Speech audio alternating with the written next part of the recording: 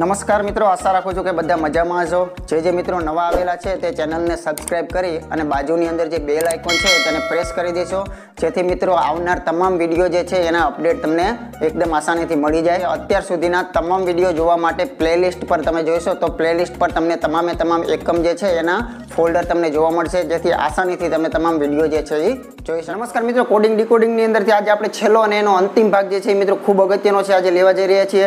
તમામ પ્રકારના મિત્રો જે કોડિંગ ની અંદર જે દાખલાઓ આવે છે અને તમામના મિત્રો એક એક એક્ઝામ્પલ આપણે મૂકવાના છીએ કે આવા પ્રકારનું આવી શકે છે, આટલા પ્રકારના વિચારો જે છે મિત્રો ફક્ત હોઈ શકે છે। તો ચાલો મિત્રો શરૂઆત કરીએ પ્રથમ ઉદાહરણથી। મિત્રો સૌપ્રથમ આપણે એક બેઝિક ઉદાહરણ લઈએ છીએ જેથી કરીને આપણને ખ્યાલ આવે કે કોડિંગ ડીકોડિંગ એટલે શું છે। તો એ ખરેખર એક સાંકેતિક ભાષા છે, બરાબર।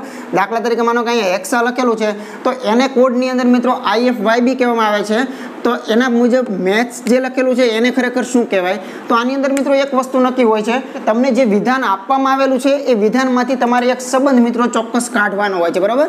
તો એકદમ ઈઝી હોય છે।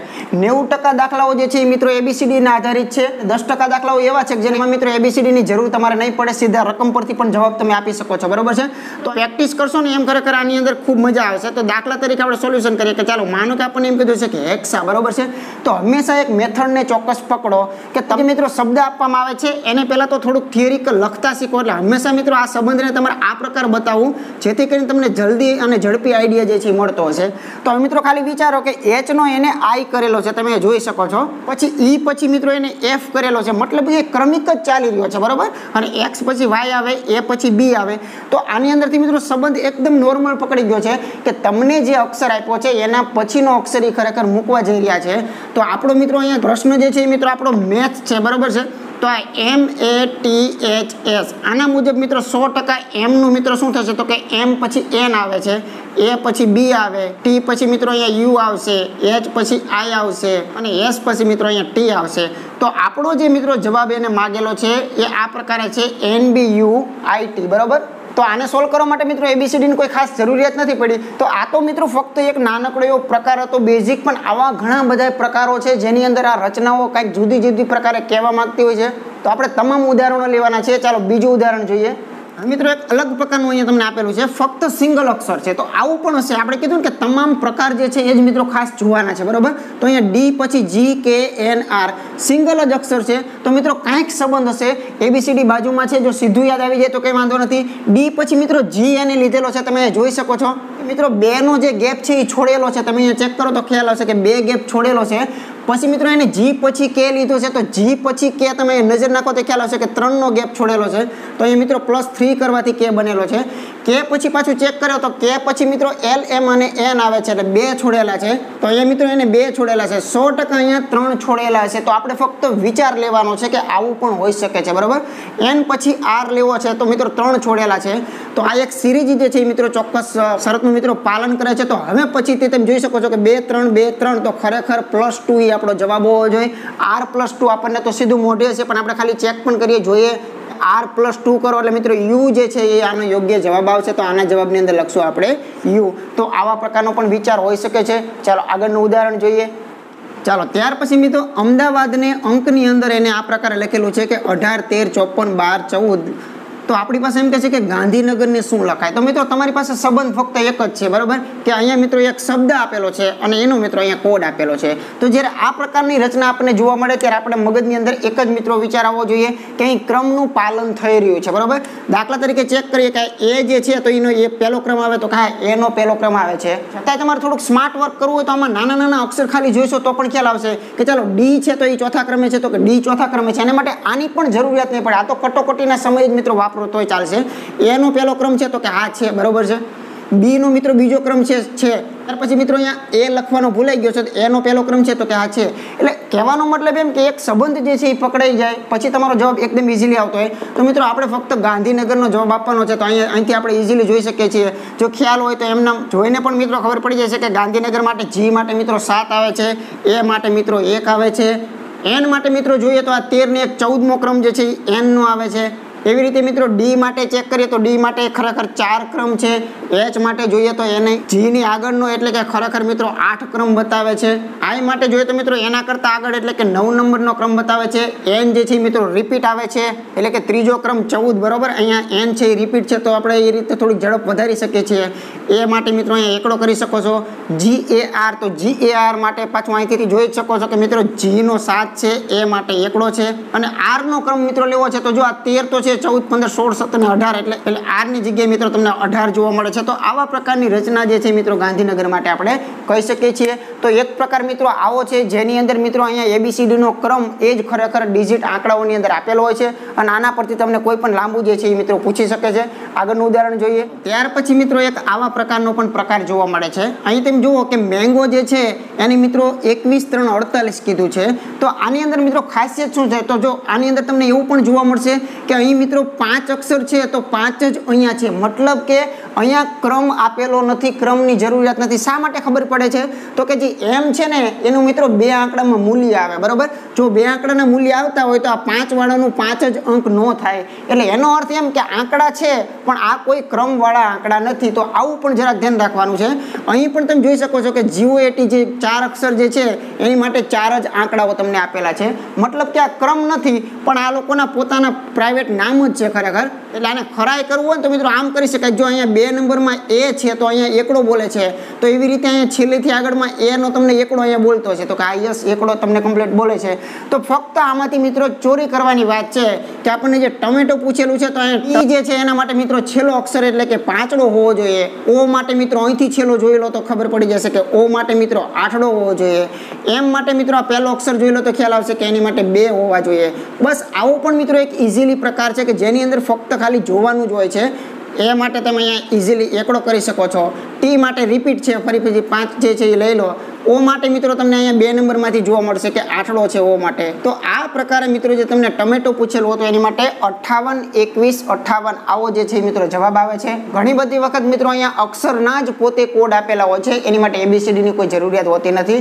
આગળનું ઉદાહરણ જોઈએ. ચાલો ત્યાર પછીનો મિત્રો પ્રકાર આપણે જોઈએ તો અહીં ખ્યાલ આવશે કે 4 આપણને અક્ષર આપેલા છે બરોબર છે. 4 અક્ષર છે તો મિત્રો અહીંયા તો બહુ ઝાઝા અક્ષર થઈ જાય છે. તો એક તો નક્કી છે કે આ એક અક્ષરનો કોઈ આ એક અક્ષર નથી બનેલો. ઉપરાંત મિત્રો આ 4 જે છે એ 4 ની અંદર તમે જોઈ શકો છો કે આ તો બધા ખરેખર નાના અક્ષરો છે. આની અંદર કોઈ 2 આંકડા નો આવે. માનો કે એ નું મૂલ્ય છે તો એનો મૂલ્યમાં એક સિંગલ આંકડો જ આવે. તો આ આંકડાઓ પણ નાના છે તો આવડી મોટી જવાબ જે છે એ શા માટે થયો આવો પ્રશ્ન મિત્રો આપણને થાય. તો હવે મિત્રો થોડીક બુદ્ધિ પહોંચાડો તો મિત્રો ખ્યાલ આવશે કે આ જે સી જે છે એનો કોડ ખરેખર કેટલો છે તો આપણે જાણીએ છીએ કે સી એટલે ખરેખર 3જો નંબર છે પણ એને શું કર્યું 0 અને 3 કરેલા છે બરાબર. પછી એ છે તો એનો કેટલામો ક્રમ છે તો કે પહેલો જ ક્રમ એનો છે તો એને શું કર્યું છે 0 અને 1 કરેલો છે. પછી ટી નો ક્રમ આપણે મિત્રો ચેક કરશું તો ટી નો ક્રમ અહીંથી ખ્યાલ આવી જશે કે 14 15 16 17 18 19 ને 20 તો 20મો ક્રમ ટી નો એક્ઝેક્ટ કમ્પ્લીટ જ છે. પણ ઈ નો જો ક્રમ જોઈએ તો મિત્રો 5મો ક્રમ બતાવે છે તો 5ડા માટે પાછું 0 5 કર્યું છે. તો હવે મિત્રો તમને આઈડિયા મગજમાં આવી ગયો છે કે જો સિંગલ ડિજિટ આની કિંમત મળતી હોય તો એને 2 ડિજિટમાં લખવું પડે છે બરોબર. એટલે આ ફોર્મો જે છે એ 2 ડિજિટ લખવા વાળો ફોર્મો છે. જેના 2 ડિજિટ થાય છે એની માટે કાંઈ છે નહીં પણ જો 1 ડિજિટમાં જવાબ હોય તો 2 ડિજિટમાં કરવાનો. બસ આવું નાનકડું એવું મિત્રો આનું રહસ્ય છે. ચાલો તો આપણી પાસે મિત્રો COD બરાબર COD અને E આ આપણો પ્રશ્ન છે. તો સી માટે મિત્રો આપણે ઇઝીલી કહી શકીએ છીએ કે સી નું મૂલ્ય મિત્રો કેટલું છે 3 પણ આપણે 0 3 અહીંયા બતાવવું પડશે. ઓ માટે જો આપણે ચેક કરીએ તો મિત્રો 14 અને 15 નંબર છે તો એની માટે કાંઈ કરવાની જરૂરિયાત નથી 15 ના 15 લખીએ. ડી માટે મિત્રો 4 એટલે કે 0 4 બતાવવું પડે અને એવી રીતે ઈ માટે મિત્રો 5 છે પણ આપણે અહીંયા 0 5 તો આનો જવાબ જે છે મિત્રો આ યોગ્ય જે છે આ પ્રકારનો તમને જોવા મળશે. તો આવા પ્રકારનું પણ મિત્રો મગજ જે છે એ કોડિંગ ડીકોડિંગ ની અંદર દોડાવેલું હોય છે. આગળનો મિત્રો પ્રકાર જોઈએ. ચાલો ત્યાર પછી મિત્રો આપણને લખેલું છે કે કાઇનેટિક જો હોય તો એને મિત્રો TICEKIN પ્રકારે લખાય છે. તો નંબર્સને ખરેખર શું લખાય તો મિત્રો થોડીક બુદ્ધિ દોડાવો. આંકડાઓ તો છે નહીં એટલે જાણે અહીંયા ક્રમની તો કોઈ વાત છે નહીં બરાબર. તો મિત્રો આ કંઈક નવો સંબંધ બતાવે છે કે આની અંદરથી ખરેખર આ થયેલું કઈ રીતે છે. તો આમાંથી જવાબ કેવો બન્યો તો આની અંદરથી મિત્રો એને આવું બનાવ્યું છે TIC પછી E મૂકેલો છે પછી KIN બરાબર. મોસ્ટ ઓફ તમારે મિત્રો અહીંયા ઉપરા ઉપર મૂકો એટલે આનું એકદમ ઝડપી સોલ્યુશન તમને મળી જશે. તો અહીંયા જોવા મળશે મિત્રો કે તમને ઈ જે છે એ મિત્રો એમ નામ રાખેલો છે. તમે જુઓ આની અંદર બંનેમાં અક્ષરો સમાન જ છે, 3 ને 3 6 ને 1 7. તો અહીંયા પણ 3 ને 3 6 ને 1 7. તો આવો કંઈક સંબંધ જે છે એ અહીંયા પકડવા માંગે છે. તો ઈ છે એ એમ નામ છે. પછી બીજું શું થયું છે તો તમે જોઈ શકો છો કે આ જે TIC છે એ આગળ લઈ લીધું અને જે અહીંયા મિત્રો KIN છે એને પાછળ લઈ લીધું. તો બહુ એકદમ ઈઝી વસ્તુ છે મિત્રો. પહેલી વસ્તુ આમ ગઈ છે, છેલ્લી વસ્તુ આગળ આવી છે અને વચ્ચેની એમ નામ રહી છે. બસ આ નિયમ મુજબ મિત્રો આને આપણે ગોઠવવાનું છે. આપણે નંબર્સ માટે મેળવવાનું છે. તો NUMBER અને S બરાબર છે. તો ચાલો હવે આ નિયમ મુજબ તો આ 3 3 ક્યાં જાય તો કે પાછળ જાય બરાબર. એટલે NUM એ પાછળ જશે, B જે છે એ એમ નામ રહી છે અને આ જે 3 3 પાછળના છે એ ક્યાં આવશે તો કે આગળ આવશે. પછી એમાં ક્રમ બદલાય છે તો કે ના, એમાં ક્રમ નથી બદલાતો. KIN હતું તો અહીંયા KIN જ મૂકેલું છે બરાબર. અહીંયા KIN જે છે એનું પાછળ KIN જ મૂકેલું છે. તો પછી ક્રમ બદલવો એ જરૂરી નથી. તો આની માટે મિત્રો આ યોગ્ય જવાબ છે. તો તમે ફક્ત મિત્રો મગજમાં વિચાર લેતા જાઓ કે આવા પ્રકારની પણ માહિતીઓ આપણને પૂછતા હોય છે. આગળનું ઉદાહરણ જોઈએ. ચાલો ત્યાર પછી મિત્રો આપણને આપ્યું છે કે BRITIS બ્રિટિશ જે છે એને મિત્રો આ પ્રકારે લખી શકાય છે. તો મશીન જે છે એને ખરેખર કયા પ્રકારે લખાય? તો સૌ પહેલા શું કરશો, આંકડાઓ નથી બરાબર છે. તો આ જેટલા અક્ષર છે એટલા જ છે પહેલા ચેક કરી લો. તો કે હા એટલા, અહીંયા 7 છે, અહીંયા પણ 7 છે. બીજું મિત્રો અવલોકન એ કરો કે આ જે અક્ષરો છે એ જ બધા અક્ષરો છે પણ આડા અવડા છે. તો ખાલી સંબંધ જે છે એ મિત્રો ખાલી જોવાનો છે. તો આપણે ચેક કરીએ તો IRB બરાબર. આને નીચે લખવાથી ખૂબ ઝડપી આપણને જે છે આઈડિયા જે છે એ મિત્રો આવતો હોય છે SHI. તો ખાલી ચેક કરો. તો જો મિત્રો R જે છે એમ નામ છે, T જે છે એમ નામ છે, S જે છે એમ નામ છે અને પછી એને શું કર્યું તો કે ચોકડી મારી, B જે છે એને પાછળ લીધો તો I જે છે એને આગળ લીધો બરાબર. એ જ વસ્તુ જોવા મળે છે. અહીંયા મિત્રો I ને પાછળ લીધો તો H ને આગળ લીધો. તો બસ ઇઝીલી આપણો જવાબ જે છે મિત્રો આ નિયમ આપણે એકવાર પકડી લઈએ પછી ત્યાંને જવાબ જે છે એ એકદમ ઝડપી જે છે એ આપી શકીએ છીએ. ચાલો આની માટે એ જ વસ્તુ લગાડીએ. તો એક છોડીને એક તો મિત્રો એમ નામ જ છે એટલે કે A એમ નામ છે, પછી મિત્રો H એમ નામ છે અને N જે છે એ એમ નામ છે. આટલું તો ક્લિયર જ છે. એક છોડીને એક તો એમ નામ જ છે. હવે શું કરવાનું છે, આ બે નામ કેમ ફેરવી નાખો તો C આગળ લઈ લો, M પાછળ લઈ લો. આવી રીતે આ બંનેને ફેરવી નાખો તો E આગળ લઈ લો, I જે છે એની પાછળ. ચોક્કસ કોક નિયમ હોય છે, બસ એ નિયમને પકડવાનો હોય છે. તો આવા પ્રકારે પણ આમ ફેરવી અને પણ તમને આ એવો સંબંધ જે છે એ આપેલો હોય તો એના મુજબ મિત્રો તમને માગેલી વસ્તુ જે છે એની પર એ જ નિયમ લગાડશો તો તમારું આની જેમ જ અહીંયા જવાબ જે છે આવી જતો હોય છે. આગળનો પ્રકાર જોઈએ. ત્યાર પછી મિત્રો એક સરસ મજાનું આપેલું છે કે અહીંયા રેનબો છે. તો રેનબોને મિત્રો આ પ્રકારે જો ગોઠવી શકાતો હોય તો આપણને લોંગેસ્ટ માગેલું છે અને કેવા પ્રકારે ગોઠવી શકાય. તો સૌ પ્રથમ મિત્રો આની અંદરથી સંબંધ જે છે મિત્રો ખાસ કાઢવો પડે કે સંબંધની અંદર તમે જોઈ શકો છો કે અક્ષર તો ચાલો બેમાં સમાન છે બરાબર. તો હવે બીજું એક વિચારો કે આની અંદર જે અક્ષરો વપરાણા છે એવા અક્ષર તો આમાં છે ને અહીંયા Q જે છે મિત્રો નવા આવી ગયેલા છે. તો હવે શું કરવું, તો આને મિત્રો નીચે લખવાનું અને પછી કંઈક સંબંધ આપણે ચેક કરવાનો છે. તો અહીંયા જોઈએ તો અહીંયા શું લખે છે તો કે Q છે, પછી C છે, ત્યારબાદ H છે, પછી P A અને Q અને N. આટલા મિત્રો આપણને અક્ષરો આપેલા છે. અહીંયા છેલ્લો V છે બરાબર. તો અહીંયા આપણે છેલ્લે V કરી દઈએ છીએ. હવે શું કરવાનું છે તો આ બેનું મિત્રો ખાલી કમ્પેરિઝનમાં ચેક કરો તો ખ્યાલ આવશે કે R નું મિત્રો Q બનેલું છે. તો આમ જો તો ખ્યાલ આવશે કે મિત્રો Q પછી R આવે મતલબ કે R ની આગળનો અક્ષર એને લીધેલો છે. તમે જોઈ પણ શકો છો કે R ની આગળનો એને અક્ષર લીધેલો છે. એવી રીતે મિત્રો અહીંયા A માંથી C થાય છે તો આપણને ખ્યાલ છે કે આની અંદર મિત્રો +2 કરેલા છે કેમ કે A પછી B આવે પણ B નહીં પણ એને C લીધેલો છે બરાબર છે. તો અહીં મિત્રો ચેક કરી તો ખ્યાલ આવશે કે H નો I બનાવેલો છે તો -1 કરેલું છે. તો આના મુજબ આપણને ખ્યાલ આવી જશે. છતાં આપણે ચેક કરવું છે, એકવાર કરી નાખીએ કે MN બરાબર પછી O નથી ને P આવી ગયો છે. તો અહીંયા પણ મિત્રો +2 કરેલું છે. એનો અર્થ એમ કે પહેલો અક્ષર જે છે એમાં ખરેખર એક કાઢી નાખે છે એટલે કે આગળનો અક્ષર રહે છે અને ત્યાર પછીનો બીજો જે ગોઠવે છે એ કેવી રીતે ગોઠવે છે તો કે એક છોડીને ગોઠવે છે બરાબર. તો ચાલો આવા નિયમ મુજબ આપણે આ લોંગેસ્ટનો જવાબ જો આપવો હોય તો LONGES અને T. તો આવી જ રીતે મિત્રો આ જવાબ આપીએ તો સૌ પ્રથમ આમાંથી L ની આગળ શું આવે તો L ની આગળ મિત્રો જોઈએ તો K આવે બરાબર. એટલે અહીંથી આપણે આ રીતે જવાબ જે છે હવે આ ABCD ની જરૂરિયાત જે છે આપણે પડશે. O ની વાત કરીએ તો O ની પછીનો +2 એટલે કે P નહીં લેતા પણ P ના બદલે મિત્રો તમે Q લઈ શકો છો બરાબર. એવી રીતે N ની આગળનો અક્ષર લેવાનો છે તો N ની આગળ ખરેખર શું આવતું હોય તો કે M આવતો હોય છે. G જે છે એમાં G ની આગળ તો G પછી H નહીં લેવાનો I. તો અહીં મિત્રો આપણે I જે છે એને લખશું.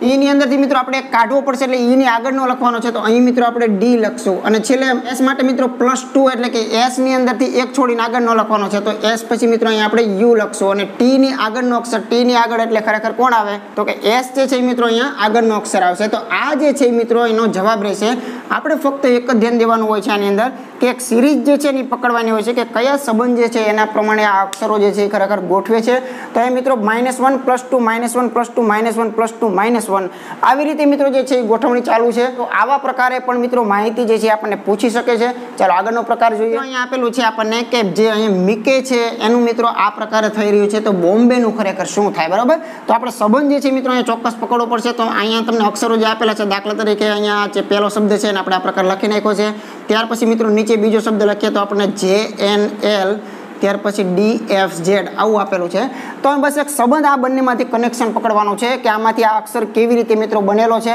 તો જરાક બુદ્ધિ પહોંચાડશું તો અહીંયા સીધું M અને J વચ્ચે તો કોઈ સંબંધ લાગતો નથી પણ આમ જરાક ચેક કરો તો મિત્રો M પછી N આવે તો એ નીચે બને છે I પછી J આવે તો એ અહીંયા બને છે તો આ રીતે ચોકડીમાં રચના જે છે મિત્રો બની રહી છે એવી જ રીતે જો સરસ અહીંયા ચેક કરશો તો C પછી D આવે તો મિત્રો K પછી L આવે છે બરાબર અહીંયા Y પછી Z આવતું હોય અને E પછી F આવે છે તો આ પ્રકારનું છે ક્રોસિંગ જે છે એને મિત્રો મેચિંગ જે છે એ કરેલું છે તો આપણે જે અહીંયા બોમ્બે લખેલું છે એના માટે કયું યોગ્ય રહેશે તો આપણે જરાક એવી જ રીતે અહીંયા 6 ની જોડી તો છે તે બરાબર છે બબે એટલે 6 તો છે તે ચાલો B પછી મિત્રો C આવે અને O પછી મિત્રો અહીંયા P આવશે બરાબર છે એવી જ રીતે M પછી મિત્રો N આવશે તો B પછી ખરેખર C આવશે એવી રીતે A પછી મિત્રો B આવશે તો Y પછી આગળ ખરેખર Z આવશે તો આનો જવાબ જે છે મિત્રો PCCNZB આવા પ્રકારે બની રહ્યો છે ચાલો આગળનો પ્રકાર જોઈએ મિક્સ પ્રકારનું પણ મિત્રો આની અંદર આવી શકે છે જેની અંદર અમુક આંકડા હોય છે અને અમુક મિત્રો અહીંયા ABCD ના અક્ષર હોય છે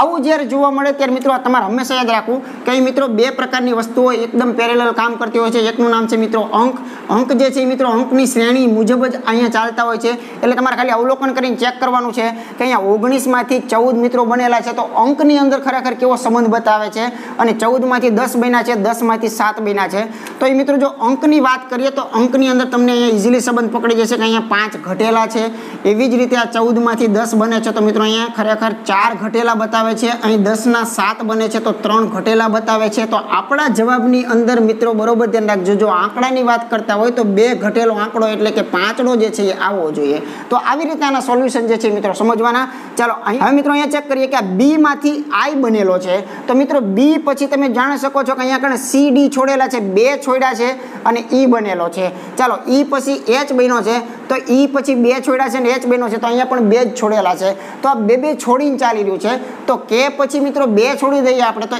L અને M છોડી દઈએ તો અહીંયા જવાબની અંદર મિત્રો N આવશે બરાબર ચાલો પાછળની સિરીઝનું ચેક કરીએ કે N માંથી P કઈ રીતે બને છે તો મિત્રો N પછી એને O છોડી દીધો N O અને P બનાવ્યો બરાબર પછી Q અને R બનાવ્યો એક છોડી દીધો R બન્યો S છોડો T બન્યો U અને V તો N5V તો આનો જવાબ હતો મિત્રો N5V બરાબર Y નહીં પણ N5V તો આવી શ્રેણી પણ મિત્રો ખૂબ પૂછાય છે તો આની અંદર પણ બહુ ઈઝી હોય છે ખાલી પ્રકાર મગજની અંદર રાખવાનો કે આવા પ્રકારનું પૂછાય તો કેવી રીતે મગજ દોડાવવાનું છે ચાલો આગળનો પ્રકાર જોઈએ હવે મિત્રો એક સરસ મજાનો આવે છે કે અહીં 3 અક્ષરના ઝુમખા આપેલા છે બરાબર આમાં કોઈ આંકડા નથી તો આ સંબંધ મિત્રો આપણે કંઈક પકડવો પડશે તો આની અંદર 2 થી 3 પ્રકારે વિચાર કરી શકાય છે પણ અહીં મિત્રો જો આ પ્રકારે તમે વિચાર કરશો તો ખૂબ મજા આવશે દાખલા તરીકે તમે જોઈ શકો છો કે અહીંયા A અને B મિત્રો એકદમ ક્રમિક જ છે બરાબર A B પછી મિત્રો એને C જે છે એને છોડી દીધો અને D જે છે એને પસંદ કરેલો છે એવી જ રીતે મિત્રો અહીંયા ચેક કરો તો GH જે છે એ મિત્રો ક્રમિક છે પછી H પછી મિત્રો એને I ને છોડી દીધો છે અને I પછીનો J જે છે એ વચમાં મૂકેલો છે તો એવી જ રીતે મિત્રો M અને N જે છે એ ક્રમિક છે પછી એને O જે છે એને છોડી દીધો અને P ને પસંદ કરીને વચમાં મૂકેલો છે તો એક સિરીઝ પકડાની છે કે આપણે અહીંયા જે પહેલો છેલ્લો મૂકશું એ ક્રમમાં છે બરાબર અને એના પછી એક છોડી અને વચમાં તમે સેટ કરી શકો છો પણ મેઇન તકલીફ એ છે કે આ ઝુમખું પૂર્ણ થયું પછી આ બન્યું કેવી રીતે તો એ સંબંધ ખાસ તમારે જોવાનો છે કે અહીંયા D એ વસ્તુ પૂરી થયેલી છે બરાબર છે તો D આ વસ્તુ અહીંયા મિત્રો પૂરી થઈ છે તો એને ખરેખર શું કરેલું છે તો મિત્રો એને આ ઈ અને એફ ને છોડી દીધા છે અને પછી જી થી નવું સ્ટાર્ટિંગ એને કરેલું છે, બરાબર. પછી અહીંયા જે વસ્તુ પૂરી થઈ ગઈ છે, તો આ જે વસ્તુ પૂરી થઈ ગઈ છે તો પછી એને શું કર્યું તો કે કે અને એલ આ બંનેને છોડી દીધા અને નવું સેટ એમ થી ચાલુ કરેલો છે, બરાબર. તો અહીંયા પી એ વસ્તુ પૂરી થઈ છે તો ખાસ ધ્યાન રાખજો, પી પછી 2 છોડી દઈએ તો મિત્રો પી પછી આ 2 વસ્તુ આપણે છોડીએ તો એસ થી શરૂઆત થતી છે. તો એક તો નક્કી થઈ ગયું કે અહીંયા એસ અને એસ પછી મિત્રો ટી આવે, બરાબર. એસ ટી અને એક છોડી દો, બરાબર. એસ ટી યુ ને તમે છોડી દો અને વચમાં તમે વી લઈ લો તો એસવી ટી જે છે એ મિત્રો આનો યોગ્ય જવાબ છે. તો આની અંદર મિત્રો ખાસ ધ્યાન એ આપવાનું હતું કે આ ઝુમખું જે છે કેવી રીતે કામ કરે છે તો બરાબર, પણ આ પૂરું થયા પછી આનું નવું સર્જન કેવી રીતે થાય એ ખૂબ મહત્વનું હતું, કેમ કે આનો પહેલો અક્ષર એસ જે છે મેં લીધો. એ કેમ લીધો તો એ આના પરથી લીધો કે અહીંયા પી એ પૂરું થાય પછી 2 નો ગેપ છોડી અને નવું ઝુમખું ચાલુ કરે છે, બરાબર છે. તો આવી રીતે પણ મિત્રો ઘણી બધી વખત સરસ મજાનું પૂછતા હોય છે. આગળનો પ્રકાર જોઈએ. ત્યાર પછી મિત્રો એક પ્રકાર છે કે માનો કે અહીંયા સર્ટેન લખેલું છે તો એને મિત્રો એને આ પ્રકારે લખેલું છે. તો એ કયા પ્રકારે લખ્યું છે પહેલા તો મગજ દોડાવવો પડશે. શું આ કોઈ ક્રમ આમ ફેરવેલા છે તો કે ના, કાંઈ ફેરવેલું તો છે નહીં, બરાબર. તો શું આ સી પછી એ નજીકમાં ક્યાંય એમ આવે છે તો કે સી પછી નજીકમાં એમ પણ મિત્રો નથી આવતો. તો અત્યાર સુધીના તમામ પ્રયત્ન કર્યા તો મિત્રો અહીંયા ફેલ જાય છે. પણ હવે મિત્રો થોડુંક મગજ જે છે એ આપણે દોડાવવું પડશે અહીંયા, કે જ્યારે મિત્રો આવું બને ત્યારે બની શકે કે મિત્રો ઉલટા ક્રમ કદાચ હોય એવું બની શકે ખરું. તો આપણે જોઈએ મિત્રો. ચાલો અહીંયા એમ જે છે એ મૂકેલો છે, એમ પછી આર છે, પછી ઝેડ છે, પછી જી છે, પછી આઈ છે, પછી વી અને એક્સ છે. તો ઉલટા ક્રમનું વિચારીએ તો મિત્રો સી નો ઉલટો ક્રમ તમે અહીંયા જોઈ શકો છો કે સી નો ઉલટો ક્રમ જે છે એ ખરેખર કયો મળે છે તો કે એક્સ મળે છે, બરાબર. તો અહીં સી નો એક્સ તો નથી પણ એક્સ પાછળ તમને મળે છે એ બરોબર છે, બરાબર. તો ચાલો એવું કદાચ બની શકે કે ઊંધો ક્રમ હોય તો ઈ માટે ચેક કરીએ. તો ઈ માટે મિત્રો વી મળે છે એનો ઊંધો ક્રમ. તો વી અહીંયા તો નથી પણ વી અહીંયા પાછો આવી જાય છે. તો થોડીક મિત્રો અહીંયા બુદ્ધિ પહોંચાડો તો આમ થઈ રહ્યું છે, ક્રોસિંગ નથી થયું. તો આપણે એન નું ચેક કરીએ. ચાલો ને એન માટે મિત્રો ઊંધો ક્રમ કયો છે તો કે એન માટે એમ મળવો જોઈએ, તો એમ મિત્રો અહીંયા મળે છે. તો મિત્રો જવાબ અહીંયા આવી ગયો ઇઝીલી. આની અંદર ફક્ત ને ફક્ત શું કરેલું છે ઉલટો ક્રમ કરી અને એને મિત્રો આવું સરસ મજાની ડિઝાઇન જે છે ને અહીંયા બનાવતો જાય છે, બરાબર. આવા પ્રકારે સરસ મજાની ડિઝાઇન જે છે અહીંયા કણે રચના જે છે એ ક્રિએશન થઈ રહ્યું છે. આવા પ્રકારની ડિઝાઇન જે છે એ થાય છે. મતલબ આનો શું સમજવો તો કે આ વસ્તુને તમારે ખરેખર અવળા ક્રમ લખી અને એના ક્રમ ફેરવી નાખવાનું છે એકવાર, બરાબર. તો ચાલો આપણી પાસે માગ્યું છે શું તો કે એફ ઈ એમ એ એલ એટલે કે ફિમેલ જે છે આપણી પાસે માંગ્યું છે. તો એક રસ્તો આનો મિત્રો સિમ્પલ એ છે કે પહેલા અવળા ક્રમ લખી નાખો તોય ચાલશે, બરાબર. અથવા તો પાછળથી લખતા જશો તો પણ ચાલશે. તો એફ નો અવળો ક્રમ જે છે એ ખરેખર શું આવે છે તો કે એની માટે મિત્રો યુ આવે. તો આને પાછળથી જો આમ જવાબ આવશો તો ખરેખર ખૂબ એકદમ સરળતા રહેશે અને થોડોક સમયનો બચાવ થશે. ઈ માટે ખરેખર શું આવે તો ઈ માટે મિત્રો વી આવે છે. તો અત્યારે એબીસીડી નો મિત્રો ભરપૂર ઉપયોગ તમે કરી શકો છો. એમ માટે ખરેખર એન હોય છે તો એન જે છે મિત્રો અહીંયા લખવાનું, પછી પાછળથી જ લખતું જવાનું છે. ચાલો એ માટે જો વાત કરીએ તો એ માટે મિત્રો છેલ્લો અક્ષર એટલે કે ઝેડ હોય છે. એલ માટેની જો વાત કરીએ તો એલ ની સામે મિત્રો ઓ આવતો હોય અને ઈ ની જો વાત કરીએ તો ઈ ની સામે મિત્રો તમને વી જોવા મળે છે. તો અહીં જોઈ લેજો અહીંયા 3 ને 3 6, તો આ 3 ને 3 6 અક્ષર તમને મળી જાય છે. એટલે કે મિત્રો એબીસીડી નો ક્રમ તો હતો પરંતુ એ ક્રમને મિત્રો એક વખત આમ કરી આમ ઉલટાવાની વાત હતી, બરાબર. સીધે સીધો બેઠો ક્રમ નહોતો પણ ક્રમને આમ ફેરવેલો હતો. તો આવા પ્રકારનું પણ મિત્રો આની અંદર પૂછાતું હોય છે. ચાલો આગળનું ઉદાહરણ જોઈએ. ત્યાર પછી મિત્રો આવા પ્રકારનું જોઈએ કે અહીંયા સિંગલ એક અંક છે, બરાબર, કે આર બરાબર 18. તો આપણે આના પરથી એક ખ્યાલ આવશે કે શું ખરેખર આર નો ક્રમ 18 છે કે કોઈને 2 વડે ગુણેલા છે કે બમણા કર્યા છે એવું અહીંયા ખ્યાલ આવી જશે. તો આર નો ક્રમ 18મો છે તો મિત્રો છે ખરેખર, બરાબર. 14 15 16 17 ને 18 એટલે 18મો ક્રમ છે. એટલે આ ક્રમવાળી વાત છે નક્કી થયું. તો ક્રમવાળી વાત છે તો અહીંયા ચેક કરીએ કે તો આ બેટ જે છે આ બધાનું ભેગું કરીને નકરું 23 કેમ થયું તો એટલા માટે કે અહીંયા બી જે છે એનું મૂલ્ય મિત્રો 2 તમને જોવા મળે છે, એનું મૂલ્ય તમને 1 જોવા મળે છે. ટી નો ક્રમ જો મિત્રો જોવા જઈએ તો 20 છે. તો આ બધાનું ટોટલ મારે છે એટલે કે ટોટલ જે છે એ ખરેખર 23 થાય છે. તો અહીંયા એ જ નિયમ મુજબ ચાલવું પડશે આપણે કે અહીંયા જે ડી ઓ અને જી છે તો ડી માટે આપણે મિત્રો ચોથો ક્રમ કહી શકીએ છીએ, વત્તા કરી અને ઓ માટે મિત્રો 14 ને 15મો ક્રમ કહીએ છીએ અને જી માટે મિત્રો અહીંયા ને 3 6 એટલે 7મો ક્રમ જે છે મિત્રો અહીંયા જી માટે. તો આ બધાનો ટોટલ એ મિત્રો આપણો જવાબ છે. તો મિત્રો 7 ને 5 12 13 14 15 ને 16 નો 6 વધી પડે છે એટલે અહીંયા 26 જે છે એ ખરેખર ડોગ માટે વપરાય આનેલું છે તો આવા પ્રકારનું પણ આવી શકે છે। ચાલો આગળનું ઉદાહરણ જોઈએ। ત્યાર પછી મિત્રો જોઈએ તો z બરાબર 52 બરોબર। તો અહીંથી તો ખ્યાલ આવી જશે કે z સિંગલ અંક છે પણ z જે છે મિત્રો ક્યારે 52 માં ક્રમે હોય નહીં, કેમ કે ABCD માં અક્ષર ટોટલ 26 છે। તો મિત્રો અહીંયા જો એવું વિચારો તો ખ્યાલ આવી જશે કે z નો ક્રમ તો ખરેખર 26 જ છે, પણ મિત્રો અહીંયા ગુણ્યા 2 કરેલા છે, તમને ખ્યાલ આવી જશે 26 × 52। તો આમાં પણ બમણા થવા જોઈએ ખરેખર, a એટલે ખરેખર એકડો થાય પણ એને મિત્રો 2 વડે ગુણી નાખો તો 2 મળશે તમને બરાબર। c જે છે એનો મિત્રો કાયદેસરનો ક્રમ ત્રીજો ગણાય પણ 3 દૂને કરો તો 6 થાય, અને t ની જો વાત કરીએ તો એનો મિત્રો ક્રમ જે છે હમણાં જ આપણે મેળવેલો હતો કે 20। તો અહીં મિત્રો એના બમણા કરશું તો આપણને 40 જોવા મળે છે। તો આ બધાનો ટોટલ એક જરાક મારી દઈએ તો મિત્રો 46, 48 ને 48, તો અહીં 48 જે છે એ વેરિફિકેશન ઓકે છે। તો આપણે મિત્રો બેટ જે છે એનું સોલ્યુશન લાવવાનું છે કે આ b એ t ને ખરેખર શું કહેવાય। તો મિત્રો b માટે બીજો અક્ષર એટલે બીજાના બદલે અહીંયા 4 કરી નાખો, a એટલે પહેલાના બદલે બમણા કરી દો, t એટલે મિત્રો 20 હમણાં જ આપણે જોયા હતા તો અહીંયા 40 કરી શકો છો। તો ચાલો આનું સોલ્યુશન મિત્રો આ પ્રકાર મળશે કે 44 ને 2 એટલે ખરેખર આનું 46 જે છે આનો યોગ્ય જવાબ છે। તો આની માટે આપણે 46 કહી શકીએ। તો આવું બમણું પણ કરી શકે છે, એવું નથી કે બેઠો જ ક્રમ હોય, તો આવું પણ મગજમાં રાખવાનું। ચાલો આગળનું ઉદાહરણ જોઈએ। તો અહીં મિત્રો તમને સ્ટેન્ડ આપેલું છે, તો સ્ટેન્ડ માટે એને આવું વાપરેલું છે કે r s પછી z છે m અને c છે બરાબર છે।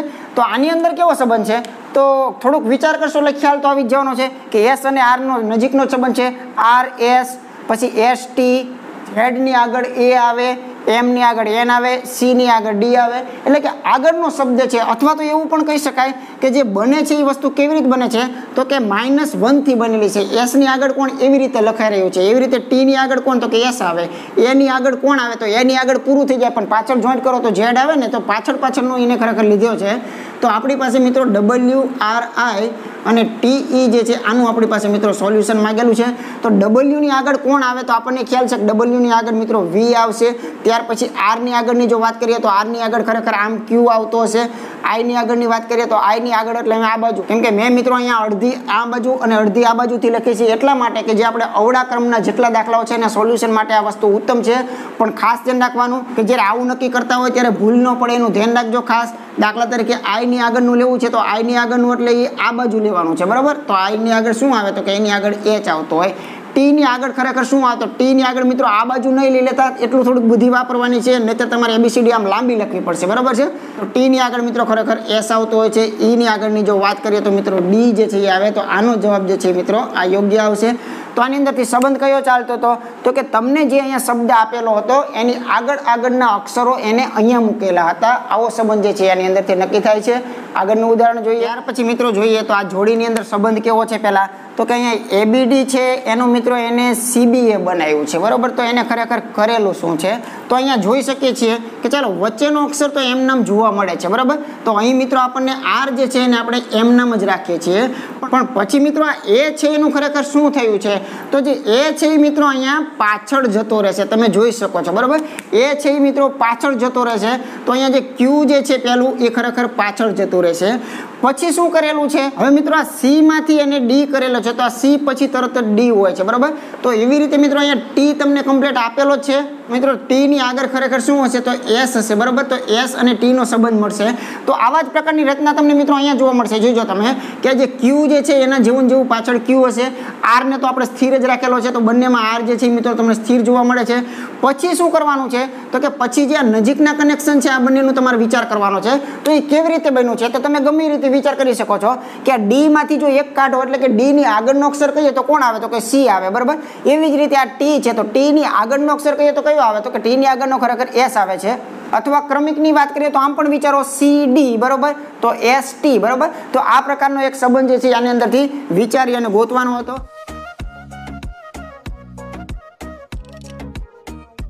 અને મિત્રો જો અમારા વિડીયો તમને ગમતા હોય તો એની માટે વિડીયોને એક લાઇક આપશું, કેમ કે લાઇક સેહત માટે ખરેખર સારી વસ્તુ છે। મળીએ મિત્રો ફરીથી નેક્સ્ટ ટોપિક સાથે, નવા મુદ્દા સાથે। ત્યાં સુધી બધાને જય હિન્દ, જય ભારત।